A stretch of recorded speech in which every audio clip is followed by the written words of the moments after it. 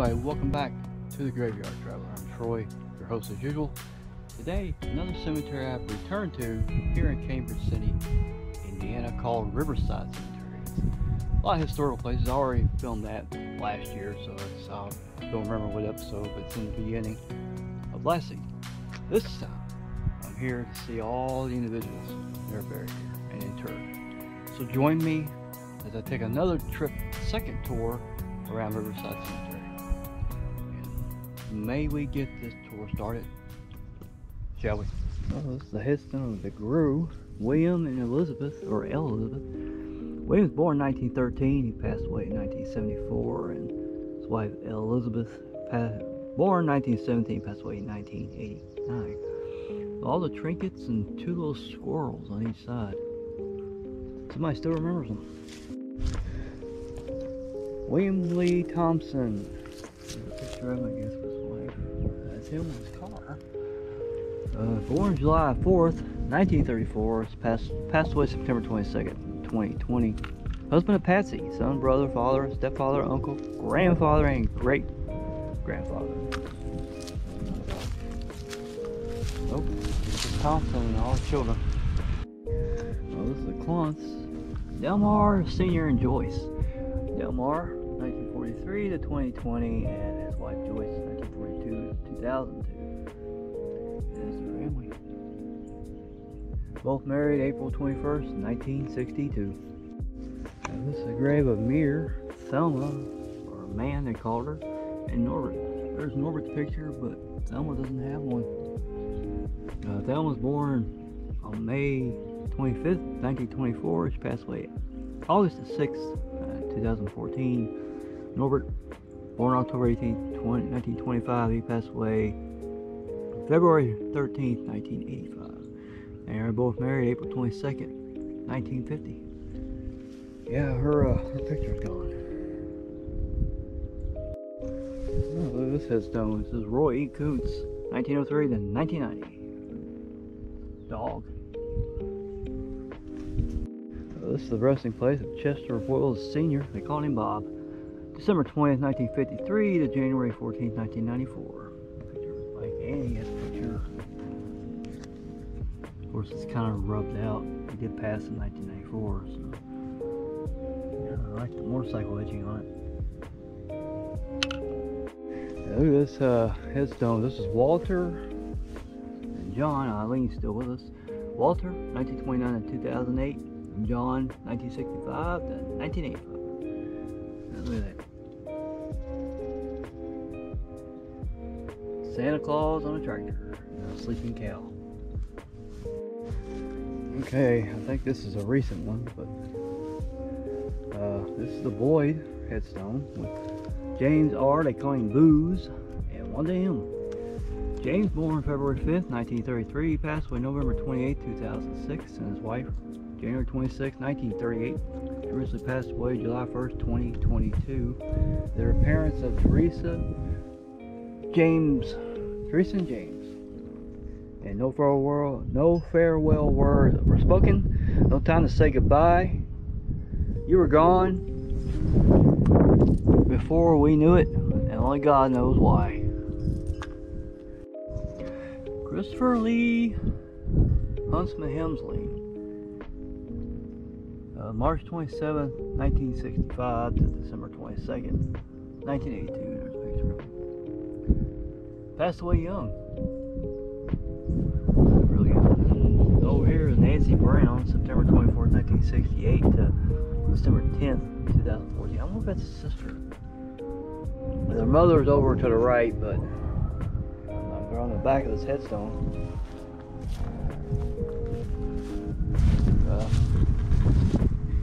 You know, feel free to pause this and read everything on here, because I'm not going to read all this.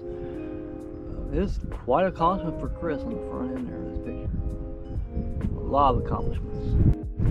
Yeah, truly, this is one big monument headstone rock. Brower, James C. and Joyce. James, born 1933, passed away 2016. His wife, 1935 to 2019. They were married for 60 long years, and look at all the rocks.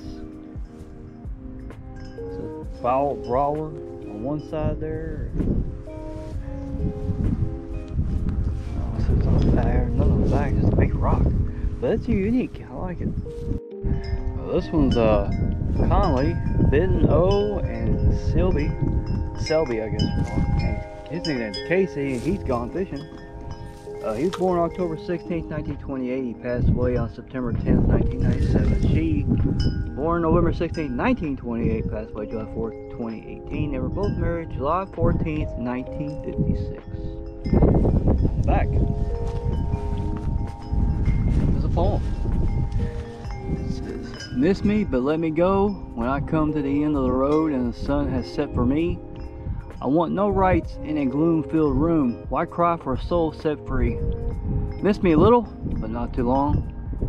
And not with that head bowed low. Remember the love that we once shared. Miss me, but let me go. For this is a journey that we all must take, and each must go alone. It's all a part of the Master's plan, a step on the road to home." Beloved son, brother, daddy to Billy Joe. Troy Richard Davis, January 26, 1988 to May 4th, 2020. Look at the decoration. I like that headstone. Yeah, it's a gold dipper, like snuff. Let's see what's on the back. Huh? It just says Davis, Christ is counting on you. Nathan Paul Close. November 5th, 1980 to October 5th, 1997, forever with a smile. I think he was a lager drinker. It's nice flowers on the back. It's close. Parents Tim and Joe, brothers Brent and Dustin. Dawn Marie Weston and Francis Swanson. Dawn born July 14th, 1967 and January 21st, 2013. And Francis August 14th, 1948. To August 20th, 2013. I think there's a picture of them. I like the way they decorated it. Some lights on each side for illumination at night. Alright, Aaron Randall Lindbergh, January 2nd, 1974 to August 13th, 2012. Some nice crystal motorcycles. On the back, picture of him. It says the father of Sophia Grace. Holly Davidson Dooner and cheese. In God's Hands, Julie Ann Lindbergh, February 15th, 1959, January 11th, 2016. Butterflies on the back. Picture of them. Beautiful woman. Oh, Eileen Elliott, April 5th, 1947 to November 19th, 2019. Your whole family. It's really a decorated grave. I like the flowers and that little another light. They got lights up too. It says the mother of Russell, Jimmy, Rachel, Cecil, Ralph, and Monica. That must have been them on the front. Kellyanne McKee Marshall, July 8th, 1970 to January 11th, 2010. Love ya, Ditto. Picture on the back. Her, I guess their sister, daughter of Larry and Pam, sister of Amanda. So why did she have to go so young? I just don't know why. Things happen half the time, without reason, without rhyme. Lovely, sweet young woman, daughter, wife, and mother. This big headstone is, I guess topping, that's Larry W. Jefferies Jr., December 4th, 1964 to February 28th, 2017. Loving mother, Martha A. Tooney, February 23rd, 1946 to March 15th, 2022. And this must be Michael W. Jefferies.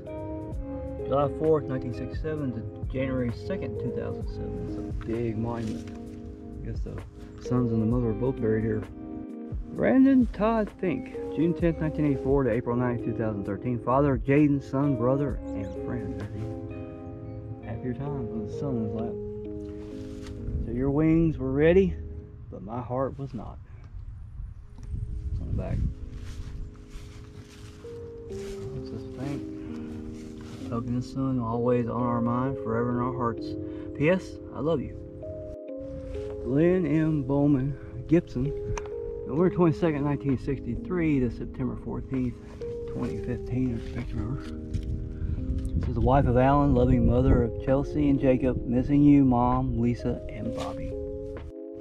Well, this interesting looking headstone is Megan Jean Ridden, August 4th, 1983 to November 16th, 1999. Daughter to Randy and Leslie, sister of Anna, Emily, and Joe. As unique as it's like a bench type. Little seashells on top. Well, this one's Ben Maroon, January 31st, 1981. Passed away June 27th, 1998. We miss you, Ben. Number 22, I guess. Back. There's a picture of him. It says, "And in the end, the love you take is equal to the love you make." Jamie Neal Codigan, May 2nd, 1984 to August 30th, 2007. There's a picture of him. And a picture of his Mustang. Let's see what's in the back. Oh yeah, picture of Homer Simpson. It's something unpredictable, but in the end is right. I hope you had the time of your life. Now let's pick this up. It's the wind blew it over. Yep, wind probably did as long as the slice is. There we go. Oh, Cheryl Ann Longfellow, May 4th, 1960 to September 10th, 2020. Look at all the lights. I'm gonna make sure they see her grave tonight. On the back, there's a little poem. It says a nurse's prayer. Dear Lord, as I comfort and care for my patients each day, be there with me, I do pray. Make my words kind, for it means so much, and place in my hands a healing touch. In each choice I make, give me wisdom ahead, and let your love shine in all that I do. Everett Scott Miller, December 5th, 2017, unfortunately December 10th, 2017. Those we have held in our arms for a little while, we hold in our hearts forever. Just got done fixing this flag to Russell Dwayne Holler, PFC U.S. Army, Vietnam, October 6, 1955 to January 24, 2020. His wife, Nancy, still with us, but I had to fix his flag for him. So, PFC Haler, UA. This is Edward M. Bull, February 25th, 1960 to December 16th, 2018, beloved son, father, and grandfather. Until we meet again. His father is Shannon, Joseph, Joshua, and Zachary. Cody Shane Steele, May 13th, 1991, April 5th, 2022. Gone but not forgotten. He was an average guitar. He's got a headstone for him. Yep. Nice cross. And check this out. It's a bowling pin headstone. Robert Allen Jacobs, January 25th, 1991 to May 13th, 2017. Let me guess. He's a bowler. There's a bowling ball right there next to the face. Bowling ball. Luella I. Chapman, January 21st, 1940 to November 13th, 2008. Picture. It's a bench headstone.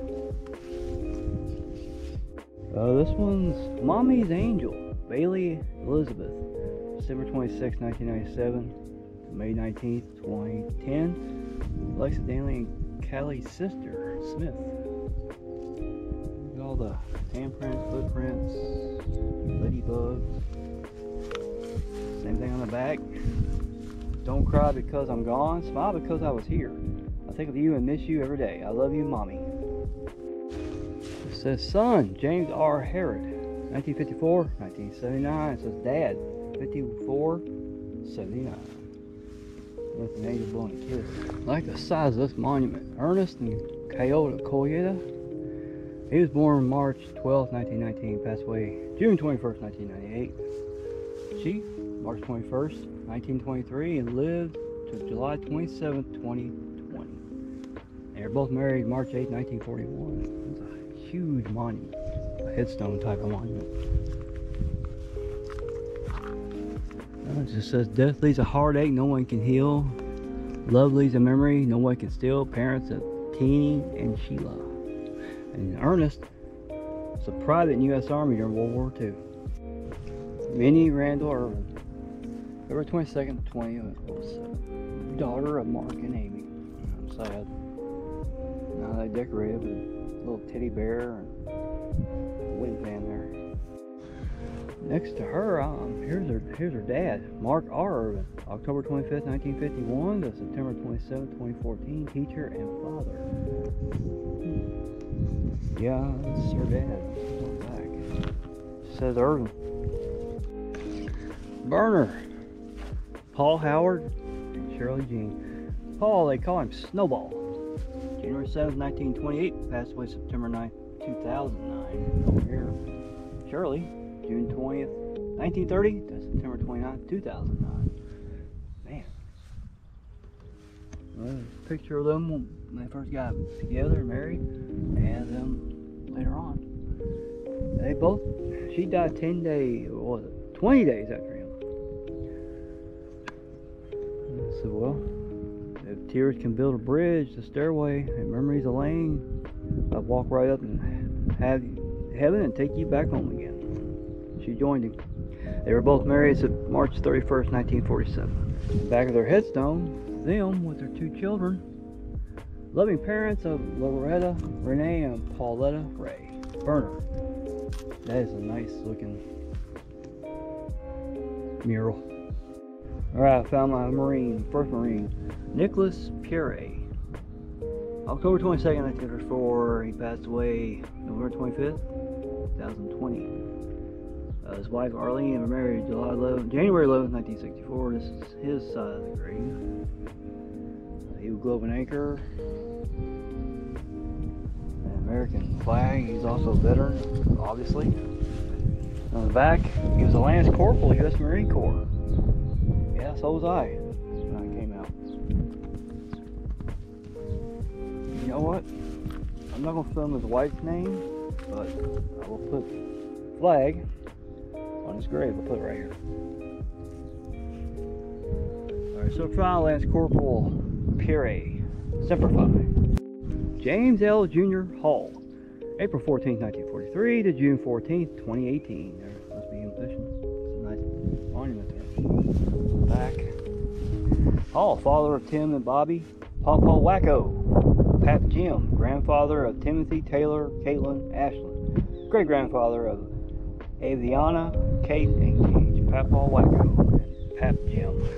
Kathleen A. Hicks Davidson, August 14, 1942, passed away November 3rd, 2002. Loving mother of Barbara, Edward, Elizabeth, and Mary Rose.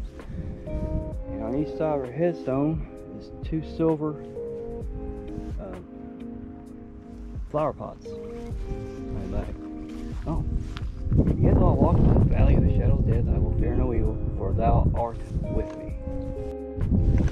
Grave of Elijah Thomas M. Lore, December 20th to 21st, 1999, son of Cynthia and Brian. Come yet not forgotten, although we are apart, your spirit lives in with me forever in my heart. Decorated. Then what up? 24, 25 years ago. All the cars around. It's a sad thing to see, and no matter what cemetery you go to, it's a sad thing to see. Check this big rock out with a grave in there.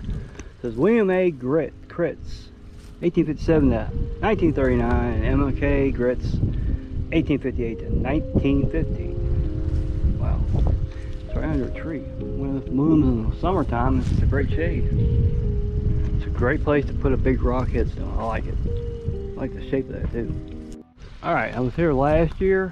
It was locked. I wonder if it's still locked. Find out. Yep, still locked. It says dedicate to the memory of those who served their country with honor in her great wars. Alright, thank you for joining me on this latest cemetery tour here at a return trip to Cambridge City's Riverside Cemetery. To everybody here in the past and the present, rest in peace. See you on the next video, and by the way, take care of yourself and do take care of your loved ones. And I will see you on the next cemetery tour. Bye.